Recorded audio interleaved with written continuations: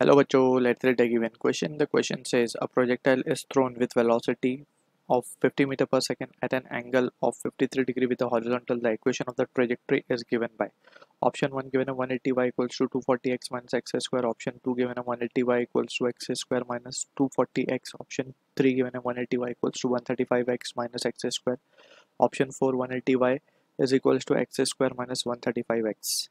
So इस question का जो की concept we have to understand is the concept of projectile motion, and to be precise we will be talking about the equation of trajectory over here. Equation of trajectory, let's suppose हमारे पास एक particle है जिसको हमने initially u velocity से at an angle theta from the horizontal project किया, so it will be taking some this sort of path. ठीक है, अब यहाँ पे we can see कि जो इक्वेशन आएगा इस पाथ का जिसे हम कहते हैं इक्वेशन ऑफ ट्रेजेक्ट्री, इस इक्वेशन को हमें यहाँ पे ध्यान रखना है. इस सबसे पहले तो हम इस मोशन को एनालाइज कर सकते हैं. तो it will be having two components of velocity, that is u sin theta along vertical, जो कि रिटार्डेशन ऑफ g से डील करेगा, राइट. इसमें बेसिकली इसकी वेलोसिटी जो अलोंग वर्टिकल है that is along y axis वो कम होती जाएगी, एंड ux जो है that is u cos theta that is velocity along horizontal. It will remain the same because there is no acceleration or force acting on this u cos theta, so u cos theta will remain the same. So equation of trajectory का जो equation हमने already derive किया, that we need to keep in mind, that comes out to be x equals to y equals to x tan theta minus of gx square upon 2u square cos square theta. तो ये result हमें याद रखना है, इसे हम कहते हैं इक्वेशन ऑफ ट्रेजेक्ट्री. ठीक है. सो फ्रॉम द सिचुएशन अगर हम ध्यान से देखें तो हमारे पास थीटा गिवन है, हमारे पास u गिवन है, so we can calculate the value. Now we can say कि theta has been given as 53 degree. g को हम for the sake of calculation 10 metre पर सेकेंड स्क्वायर ले लेते हैं, and we have been also given with u that is 50 metre पर second. तो अब जस्ट हमें वैल्यूज प्लग इन करनी है and we will be having the answer. So y is x tan theta minus of gx square upon 2u square cos square theta, right. So यहाँ पे we can say y will be equals to x हमारे पास तो कुछ नहीं, tan theta 1053 डालेंगे हम यहाँ पे, माइनस g की value 10 x square divided by 2 into 2500 कर देंगे इसको, 5 का स्क्वायर 50 का स्क्वायर 2500 इंटू कॉस 53. ठीक है, इस तरीके से.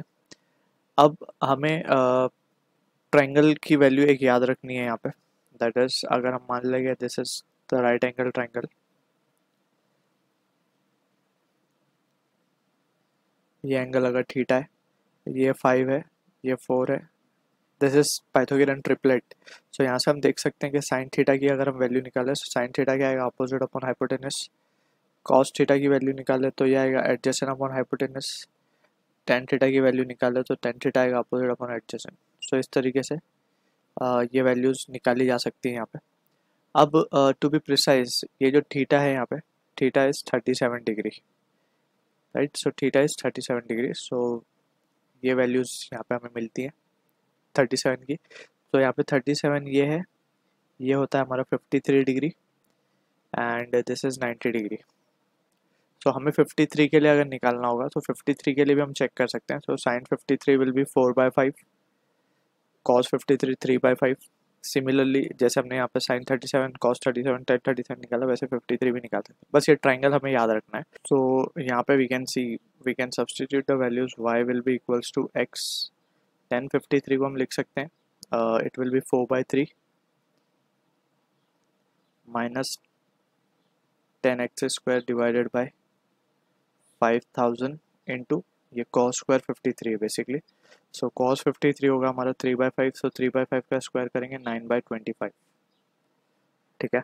So from this we can say जो रिजल्ट आएगा y will be equals to 4x/3 minus of 10x square divided by 1800 आ रहा है बेसिकली, राइट.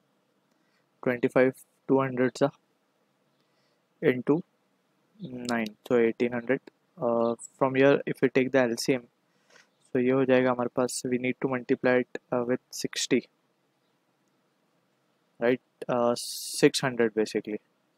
So 600 से अब ये करेंगे तो ये हो जाएगा 2400x minus of 10x square, and this will be 1800y. So dividing with 10 both sides, so ये हो जाएगा 180y will be equals to 240x minus of x square. So this is the answer for the question we are getting. अगर हम अब options को देख लें तो ऑप्शन करेक्ट होगा 1. So I hope you understood the solution. All the best.